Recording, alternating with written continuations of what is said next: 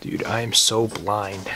What is up, guys? Today I'm going to share with you guys a tip to make your bicep curls a lot more effective, and I personally use this when I've been lifting recently, and I noticed like my drastic changes in terms of my arms and my biceps have came from this tip. Now it's nothing crazy, but it's just like a small little movement that's going to make a huge difference in my opinion. I'm not an expert or anything, but I always get asked a lot about my arms because 2 years ago I had 14-inch arms, and this year I have 16 inches. The goal is 18 inches in the next couple years, which I think is like probably like peak, the most you could get naturally for like an average guy. So I'll put a before picture and I'll also put an after just so you guys can see the difference. Like my arms grew a lot, so I get asked a lot about them.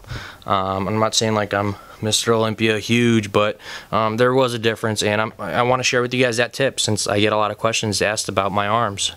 I don't know, I guess. You guys are like, nobody's asking you about your arms, dude, you're lying. I swear people ask me, I swear.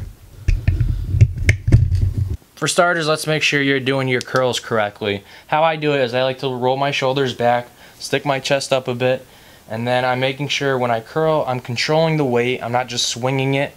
And when I'm bringing it up, right, I bring it up about 90 degrees, and then I'll twist my pinky out with my wrist, right?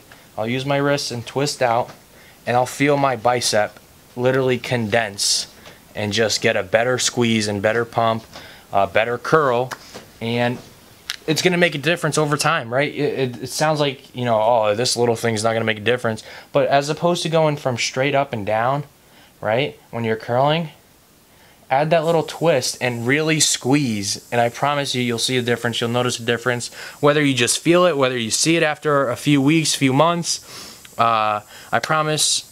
I'm not going to promise anything, but this really helped me, and I think it could help you as well, and it probably will if you didn't know already. So, alright, so if this helps you guys, make sure to subscribe for more videos. I'm going to be posting more sort of tips and other videos as well related to fitness, business, and all this stuff. So make sure you subscribe, and I'll see you guys next time. Take care. Alright guys, so I just filmed that whole clip of me curling with my right arm only, so I got to make sure there's no muscle imbalances. So let's go hit the left one real quick.